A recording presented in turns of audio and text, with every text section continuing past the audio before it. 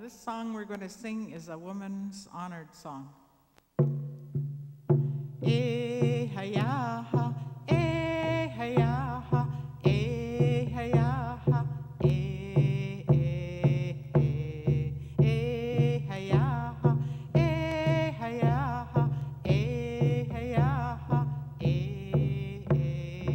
In my language, there is no word for art. This is not because we are devoid of art, but because art is so powerfully integrated with all aspects of life. We are replete with it. When the Europeans arrived, they found Aboriginal artists creating beauty, culture, and historical memory. As Aboriginal artists, we need to reclaim our own identities through our work, our heritage, and our future.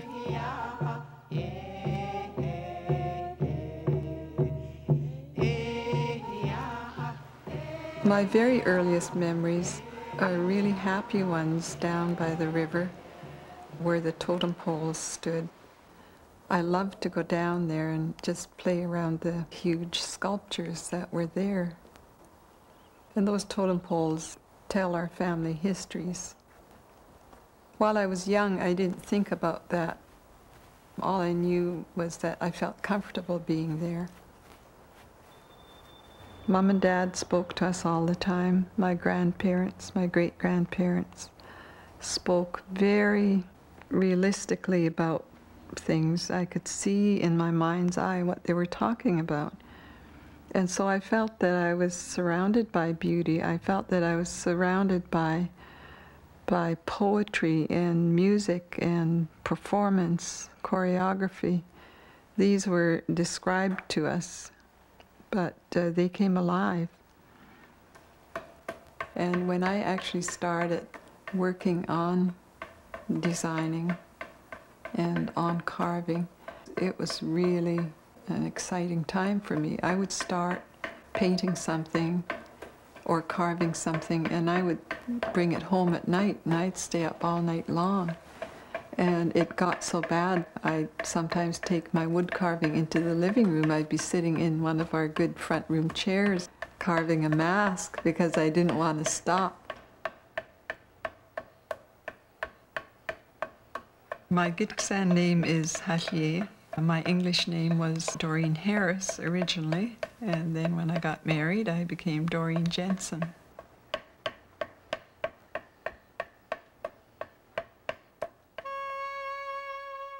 I was considered a great find in 1950 and 60s, that I still remembered how to weave bulrushes.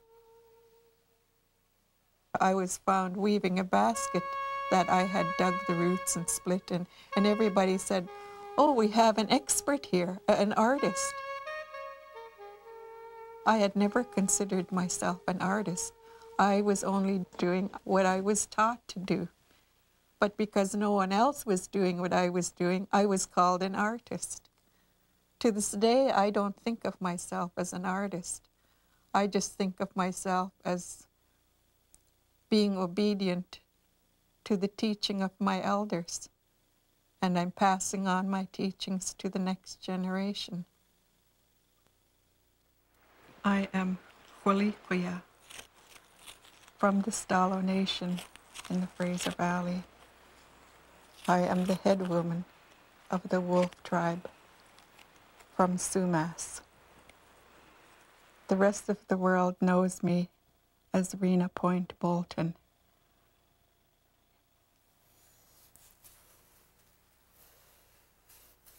People pretty well had to identify to me in art school what art was, because I came into the courses and I didn't know what a 2B pencil was. I had no idea what they wanted. I just thought, well, draw, that means making marks with pencils. And I was quite surprised when I even got a B+ for this first thing I drew in art school. I picked art also because I could be involved in that physical expression of making imagery, but also because it was the only alternative for me in other ways too. It was a discipline that crossed boundaries, and there were clearly boundaries for Native people when I was going to school. It was also a discipline that you could go into science, you could go into music, you could go into theater. I mean, they wouldn't say to you, you're not a scientist, so you can't draw anything about the universe.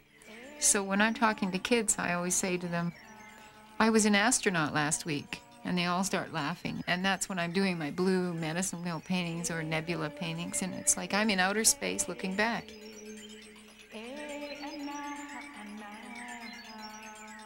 My name is Joan Cardinal Schubert, and I play a lot.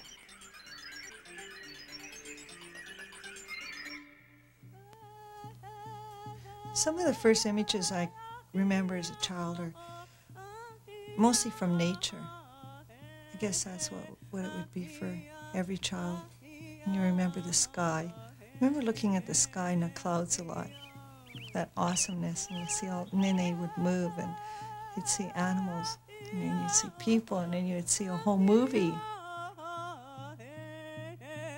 My painter's name is Jane Ashpatra, and my mother's name was Patra. That was the name that Indian Affairs gave her when she was born. My Indian name is Chilla Louisia, so I've added that now, and so now I call myself Jane Ashpatra Chilla Louisia.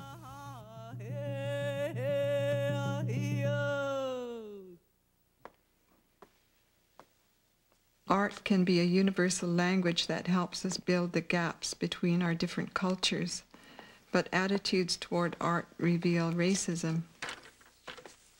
The first Europeans called our art primitive and vulgar. Today, people of European origin call our art craft and artifact. The single worst thing that happened was that academics tended to freeze our art into a certain time period. We need to be able to communicate what it is that we're doing. We need to do it in our own words, in our own voices, because up until now, our work has been defined by outsiders, and it's difficult for an outsider to define the art that I'm making or that other people are making unless they're part of that. Everything that I learned to make were of use to the people. The baskets were used for cooking, for carrying water, for picking berries. The open weave were used for washing fish heads, for washing clams, for washing seaweed. The blankets were used for ceremonies and for bedding. The mats were used for mattresses, the bulrush mats. The cedar bark mats were used for ceremonies where you stood on them when you received a name. This was an honor to stand on the mat of an elder who wove this with her hands. They were very special people in the village, these canoe carvers or house builders, basket weavers, blanket weavers. They were treated with great respect. The people looked upon artists as almost holy. They were revered. And if they didn't have imaginations, they wouldn't hold a position like that. They had to be unique, you know.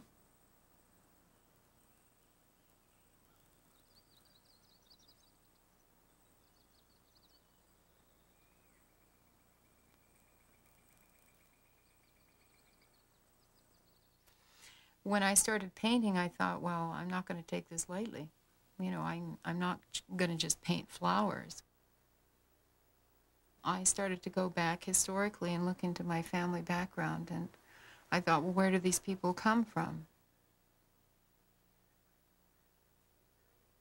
And I wanted to go back to the earliest knowledge of that, and so that's when I went to look at the pictographs on the Milk River.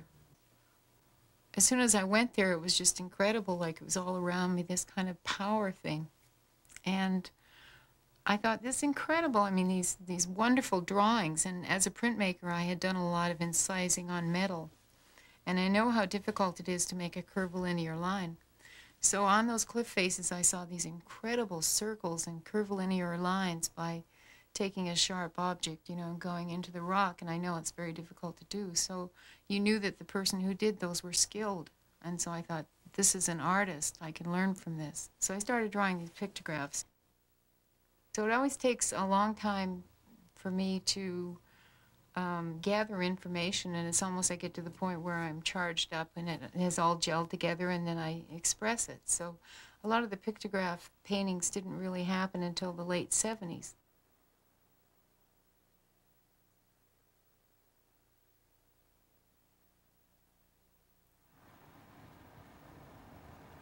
I came down to the Southwest here because I have a show at the Elaine Horwich Gallery. Elaine asked me to do a show here October, and I was here earlier in the spring. It was really a chance for me to come back to one of the most sacred places to my heart. As the title says, it's like the shaman's ride. So in this particular exhibition, it's going to take you on a ride through a shaman's journey, through his teachings. So this is the entry piece to the show, that you are going on the back of the horse with the shaman, and he explains his world to you. And it sort of goes with a whole series of those. That's why it should be in, because it's a real complete set when you hang them all together. It has a story to tell. We have the shaman's ride. Now we could put shaman's ride on that wall because that's the cover piece. Too. Yeah, that would be And that would nice. give it prominent position. Yeah. Well, should we start moving some work around? Let's do it. We could go canvas, canvas, and then these nice long, narrow pieces.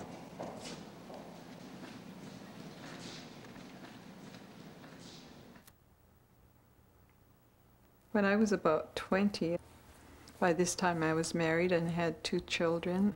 So I joined this museum committee in Hazelton, and we were trying to find a name for the building, the museum, to house the artifacts that we were able to keep in our community, because most of them were going out of the country. And this very wise man said, you can't call it a museum. He said, museums are a place where you keep objects of a dead culture. He said, our culture is not dead, it's only sleeping. And I thought, wow. I just, it just really got me right here, you know, and I thought, I've got to be part of that reawakening of our culture. And that was in 1958, and I have been working steadily on that reawakening of the culture and just trying to bring better awareness. I just knew that what we needed was a voice, because everywhere I looked in the literature, I looked in museums, our artifacts were there, but our voice was never there. My children were growing up and going their own way, and so I got involved in Indian politics. I did this very rebelliously because I knew it was against the law for us to do this sort of thing. We were not allowed to. It was in the Indian Act that we would never participate in any kind of functions wearing Indian garments or anything to do with potlatching. But I wanted to prove that it wasn't wrong. So very openly, I made Indian skirts out of cedar bark and capes, and I dressed my children, and we performed. And because I did this, a lot of political people saw me do this. They were there watching the festival. So I was asked then to take part in the cultural revival of our people. So I did this.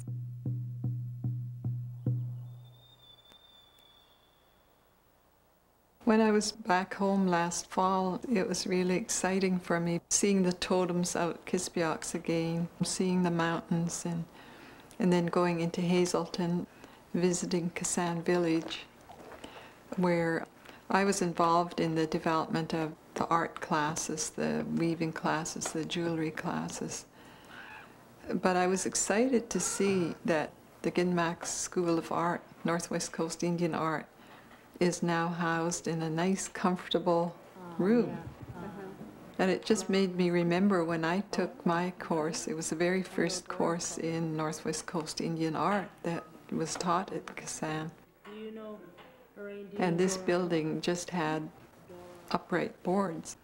So in the wintertime, as I sat there carving, I would have a drift of snow right across my lap.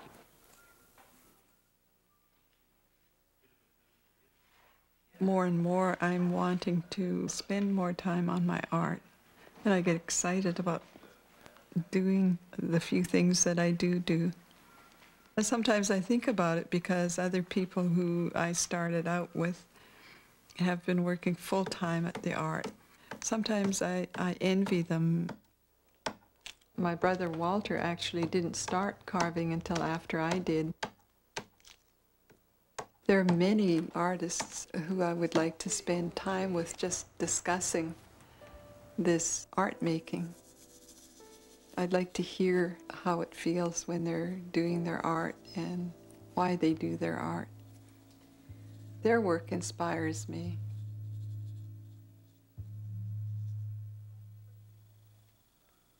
Well, the first thing I learned was discipline. I was made to sit certain lengths of time while my grandmother told me stories. I was allowed to help her to tease wool that she was working on. But learning to sit for great lengths of time and keeping my fingers busy was the hardest for me. But as I grew older, it became easier. I was not allowed to play with other children until I learned obedience. And then I learned to spin wool on my knee with the spindle whorl that we call schulchel.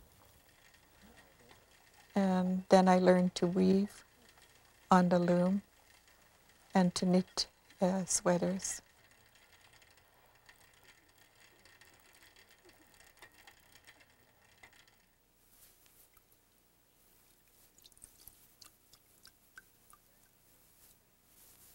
The first group of baskets I remember I finished with a mat. I brought down to the Arts and Crafts Society, and I went down there and sold them. And I felt like a traitor, you know. I went, after they wrote out the check and gave it to me, I went and sat in the car, and I was sitting there alone, and I started to weep, you know, and I felt as if I had sold my elders down the river, you know, because here they had given me this beautiful art, and I was selling it. I felt so guilty. I sat there and I was crying away, and my husband came, and he looks at me and he said, "What's wrong, dear?" You know, and I told him, "Well, I don't feel right about selling those baskets."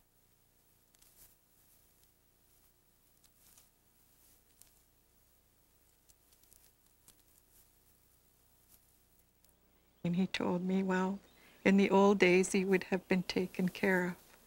People would have made sure that you had a good place to stay and food, but today it's not like that. You have to sell them in order to make a living, if this is what you're going to do for a living. Once I decided that it was okay to be in school, there were still times that the teacher's world and my world would collide. She decided that for art, I should learn how to make stick figures. And that just didn't look right to me. And I did try. I really tried to do the stick figures exactly the way she wanted, skipping stick figures. And I thought, this is so stupid. I don't want to be doing this. Those stick figures seemed very unnatural to me. I thought about the forms that were on the totems. So I really knew what figures should look like. And it wasn't those stick people. So I put up my hand and asked to be excused. And what I did was I ran all the way home. Mom wasn't really surprised when I came home. And she was so supportive, I was quite surprised. I, in fact, expected that she would reprimand me. So it was okay then, and I did go back, and I did master those little stick figures. But I did go on to do things that looked more real to me. There happened to be an artist going through town, so I was introduced to oil painting at that time. I took a 2-year course. The first year was studying the design elements of Northwest Coast Indian art, and we just spent days just learning how to make ovoids, U-shapes, and paint it. Then the second year, we actually did 3-dimensional carving. Before all of that, we had to learn to make our own tools. And this was the very first tool that I ever made. It's made of good steel, and, well, it was just a piece of steel. And I had to shape it into the shape that I wanted. To this day, this has been really faithful to me. It just holds a really nice edge. I can sharpen it and works really well.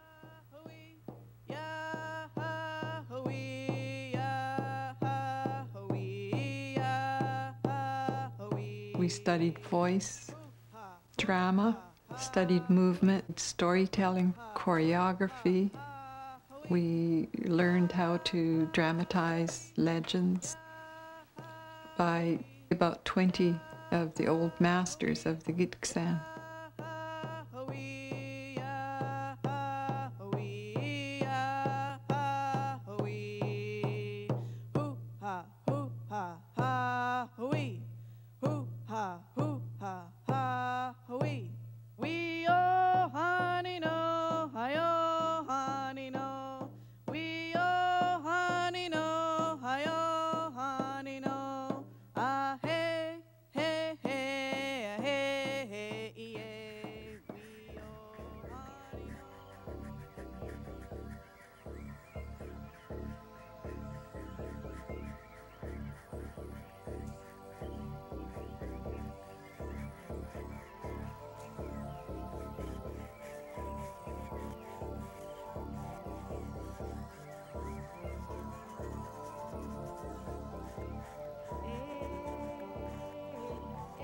I sort of have about 4 mediums that I work in: installation, larger paintings, which may or may not be stretched on a canvas, smaller paperworks, and collage.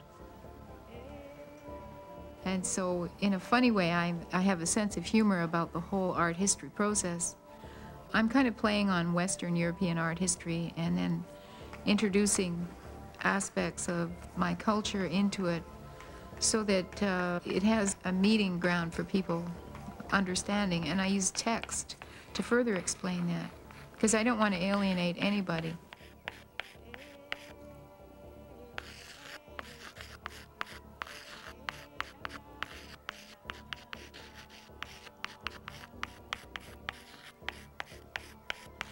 It's multidimensional in technique and also in philosophy and visual imagery. The name of the installation at the A Space Gallery is Dead River Scrolls. It's a multimedia piece. And it was really about the situation with the Old Man River and the dam that's being built on it. The bottles were like a symbol for the dam, visual symbol, which became 3-dimensional. I was really talking about, you know, how old this planet is we live on and how it continues to go even though we're not here anymore. But while we're here, we should at least try to behave responsibly and think about people.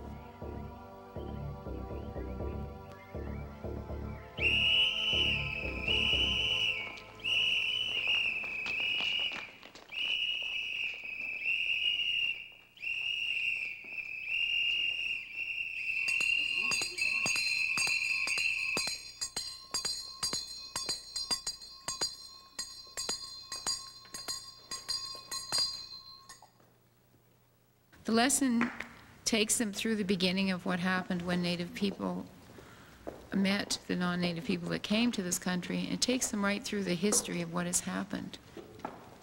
I realized that what Native people need is to be deprogrammed. This is a new kind of fact for Native people. It's a new truth. This is my history. In the beginning, there were Native peoples across the land. When new people came, they shared with them their knowledge and goods, and the new people took what they wanted. There were different rules, laws. After I did this performance piece in Toronto, I was confronted by 5 or 6 of the people that were in the performance, and their eyes were full of tears, and they had their hands over their heart on their chests, and they were telling me, almost in unison, how wonderful that felt, how great they felt. And at that point, I realized that as Native people, we really need to be deprogrammed, because we have accepted some things as being truths, and they're buried long, long ago in our childhood, and they affect the way that we operate today.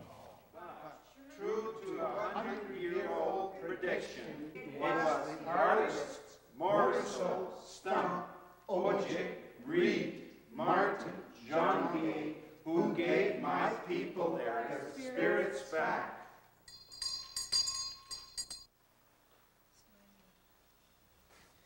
When I was a child, you know, I really liked that gluing on of stuff too, and I've always had this affinity, this love for pasting and ripping and adding paint on top and drawing back into it. We used to be brownies and go down to Sacred Heart Church, and my little girlfriends and I would always fly up to the rectory and hang out with the priests, Father Reynolds and Father Klug and the other priests, and they would be at their desks doing their work. And they wanted to get their work done, but they were so polite, they weren't going to say, well, you little girls, go on home, go bake cookies or something. So Father Reynolds, in his brilliant moment, just took out all these catalogs, these old Sears and Woodward's catalog, gave us scissors, gave us glue and pieces of paper. And we would spend Saturday afternoons in a rectory gluing and making these pieces of work of art, and it was the most enjoyable, engrossing time. And that's when I started this whole collage thing. Yeah. So do you like these stars? It's very strange. It's like I felt for many years that I was an alien, and that who was I? Because my mother passed away, you know, when I was 6 years old, and they didn't tell me, and I was sort of taken out of my nice rural setting and plunked into the middle of this urban chaos and lost, and people talking a language I didn't understand. I was really, really confused, and I was very, very quiet.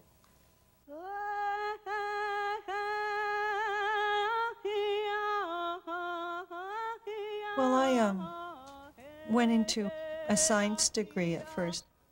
I worked a few years in the field. I was a microbiologist, and I enjoyed it. I taught, and out of a lot of pain, I actually started doing art in the evening again. And I had a girlfriend, and she said to me, you should come and take some courses at the university in the evening, some painting courses. Thought, well, maybe I should take a few years of Bachelor of Fine Arts, because this is really fun.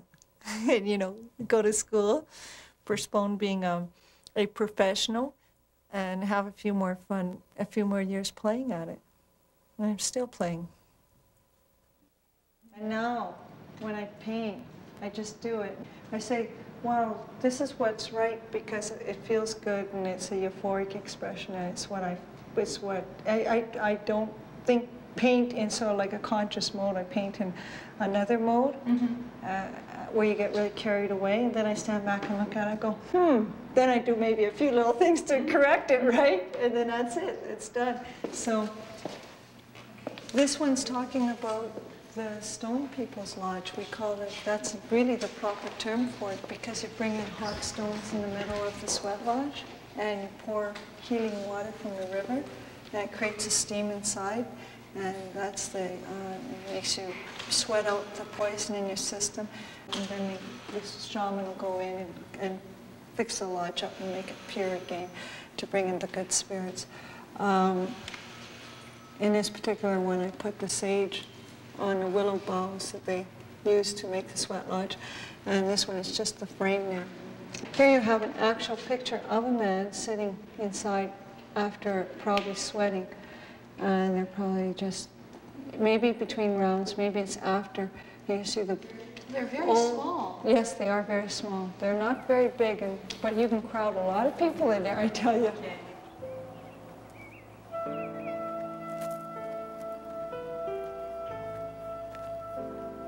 Native Americans down here, they have different ceremonies than what we have up north. We have the pipe and we have the sweat lodge. Their sweat lodge ceremonies are a little bit different, and they also have the Native American church meetings, the peyote ceremony, and they asked me to partake in that ceremony, and I did.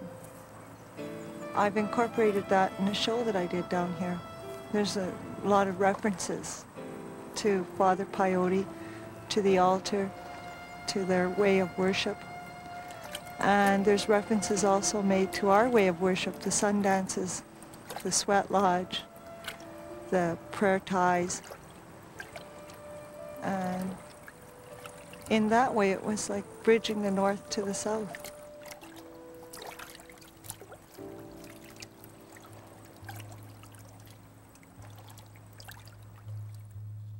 I thought I knew who I was until I left home.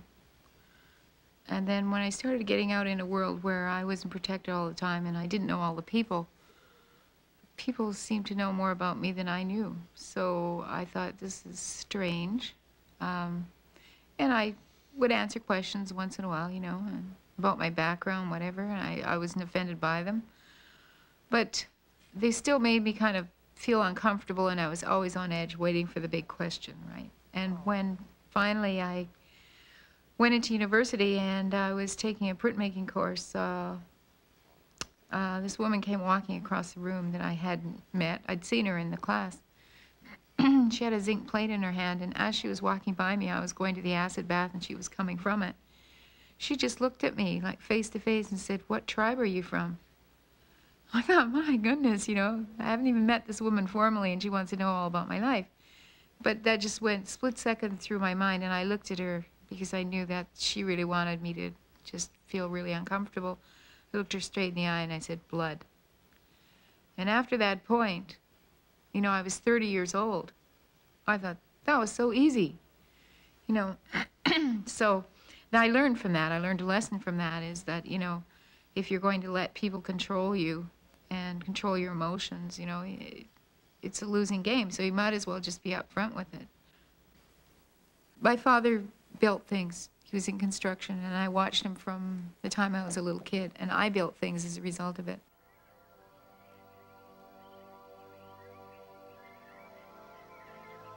When I wanted to talk about what my family had built and what I had built as being part of that family with my life, I made a booth which would require people to look in at intimate aspects of my life. And while they're looking in, they are deconstructing because they're criticizing. But while they're looking in, I make it very difficult for them to do that. They have to look through a clear window or a half red or a clear window or a red window, which means that they're deciding where I fit in the whole Native spectrum, because there is a spectrum.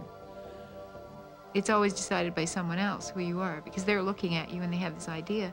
So I thought, okay, I'm going to just point out what you're doing when you're deconstructing. That piece is actually called Preservation of a Species, Deconstructivist. This is the house that Joe built. On the side of the booth, I have two peepholes on either side, and one is way too high and one is way too low. And I see people, you know, and they're standing on their toes and they're straining their necks, or they're bending down and killing their backs. It makes me feel good, you know, because they feel uncomfortable, but I felt that way all my life dealing with their deconstructing. So I'm kind of, just for a brief moment, giving them a picture of how I feel. The other thing is that when you walk in the room, there's stuff happening on the left, stuff happening on the right. And what it does is kind of boggles your peripheral vision all the time, keeps you tense. And that's what the lettering and the writing is about on the wall, too. I don't think people feel very comfortable in that room. But because it's writing on a blackboard, they feel obligated to stand there in most cases because we've all been trained. So I write it from the point of what I consider to be history of Native people, and more particularly my information about that, my experience as a Native person.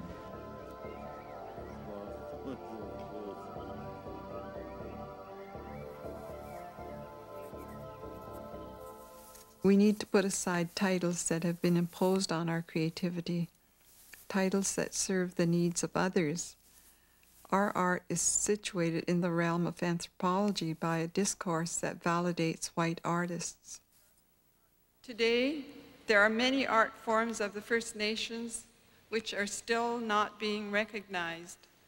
Just think of the exquisite seagrass baskets from the west coast of Vancouver Island, the quill work and the moose hair tufting arts of the people east of the Rockies, and ceremonial robes woven and appliqued throughout North America.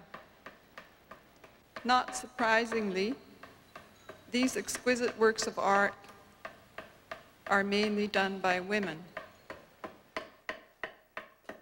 When it came to women's art, it just wasn't recorded by the academics or by the explorers or whoever was out there recording these things. They didn't record women's work.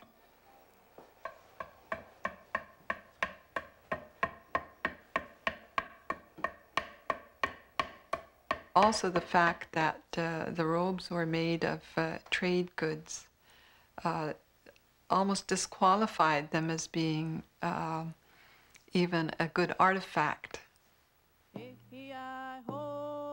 I created my own ceremonial robe. Well, there are certain guidelines you have to follow when you're doing something for ceremonial use. It's a different kind of excitement. Feels much more critical. I was really honored when Ron George asked me if I would design his vest for him, but at the same time I was really frightened because it was going to be for ceremonial purpose and for a very public person to be wearing it, and so I was very concerned. I talked to my mom and I explained to her that I was concerned about it because it was for ceremonial use, and she said, "Don't worry about it, just do it." So anyway, I worked on it and I finally got it done. But before I went to Ron, I went to my mom's. It was just so exciting when Mom looked at it and she said it was beautiful, and then she goes, "Oh!" She says, "That wolf is really alive." You know, it becomes alive for them. She was so happy. She said, "It's beautiful." She said, it's perfect. And you tell Ron George that it's very, very important that he wear it every time he's doing something important. So every time I see Ron wearing his vest, I think about my mother's words. I remember a story that I heard from a leader, one of our great leaders here in the north. When he saw me weaving a basket, he cried and he said, when I was a little boy, he said, we used to have to take a boat and go to Vancouver. We were so poor, and we'd go to the hop fields to earn a living. Before we went to the hop camps, he said, my grandmother used to sit on the corner of Hastings and Main, and she would weave baskets for money that they needed, you know, right now. And she would weave cedar bark baskets and sell them for probably $2 or $1, whatever she could get for them. He says, if it wasn't for my grandmother, we probably wouldn't have eaten because she kept working so hard with her baskets. Now this happened all over the place. The women had to continue on with some of the crafts to put food on the table, whatever the European people would buy from them, took a fancy to. So it's safe to say, I guess, that the women were the ones who kept our crafts alive during those years when we were not supposed to be doing them at all, when the potlatch was banned. It included anything that was made by Native people.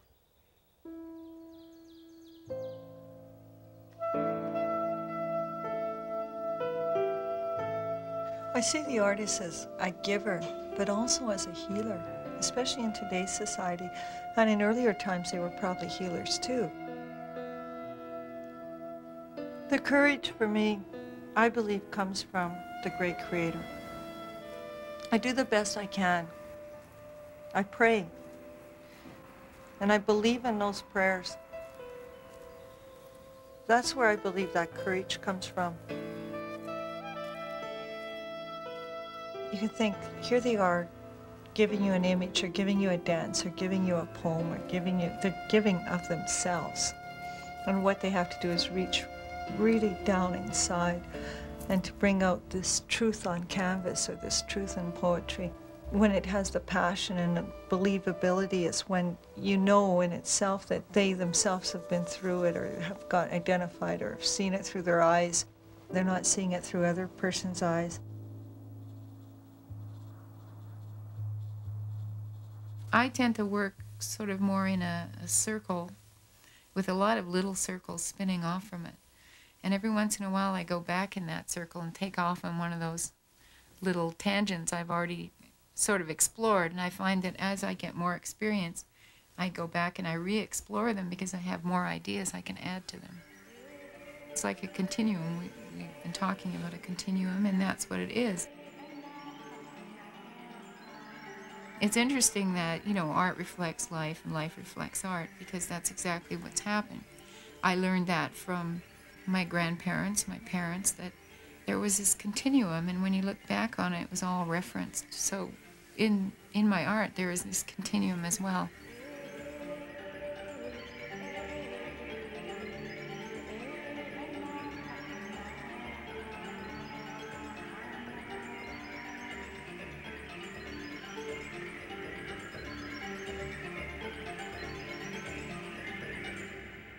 This is the coiled weaving that I learned to do from my paternal grandmother.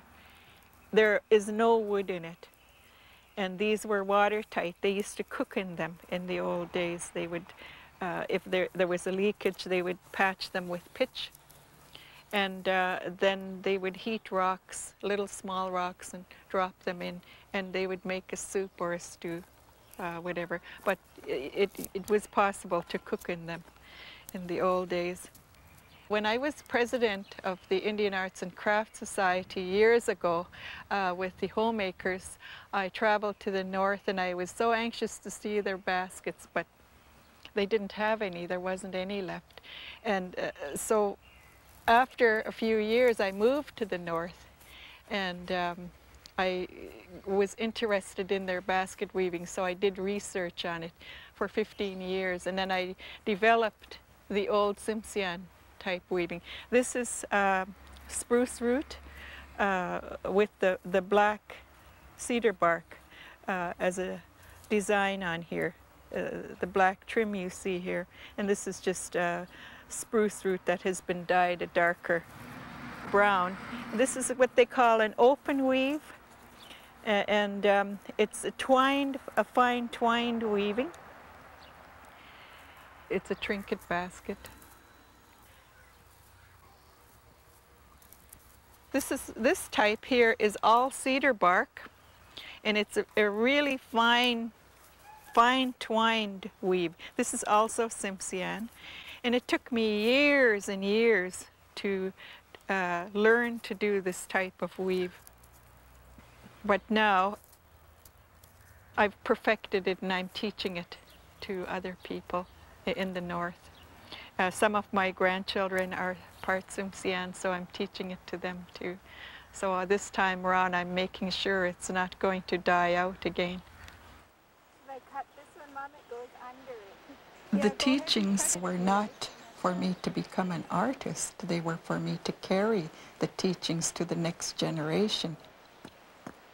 It's like a flow of energy. I receive my strength by going to the woods and digging the roots, splitting them and weaving them into beautiful baskets so that the world may see what nature has to offer if you will but look for it. Okay. Anything that I use, whether it's a dye or a fiber, it comes from the earth. And by my continuance of using these things from the forest or the woods, it keeps me in touch with Mother Earth. I always thank the earth and the atmosphere for that grew these things. This is also part of our teaching. And then the next round you will leave this one behind and start from here. Oh, okay. So you see you're starting already to do your... Oh, the side. Mm-hmm. Okay.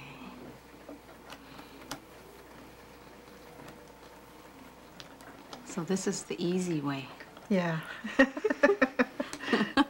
Okay, then that's it. You don't do this last one. You leave that okay. too.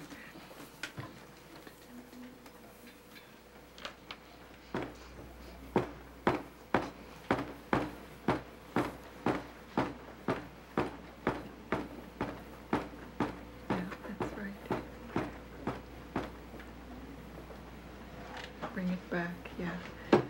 Twist the other. And then bring it back.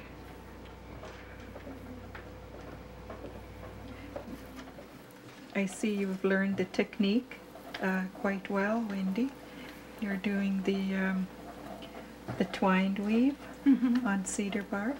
That's really excellent. You've improved a lot on your weaving technique since I was here last. I think it's really good.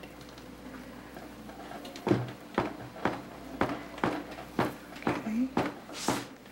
And Paula Marie is pounding cedar bark. After she's through pounding it, she'll ruffle it until it's nice and soft.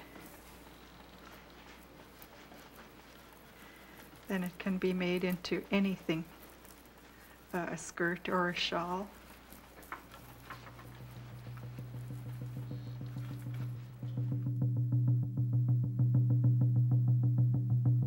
We need to learn from the wisdom of our ancestors. We need to recognize the hard work of our predecessors, which has brought us to where we are today. Canada is an image that hasn't emerged yet because this country hasn't recognized its First Nations. Its whole foundation is shaky.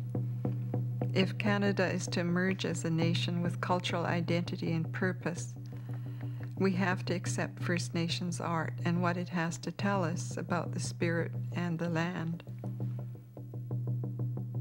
If you really pay attention, you can get the message and make it your own without diminishing it or appropriating it.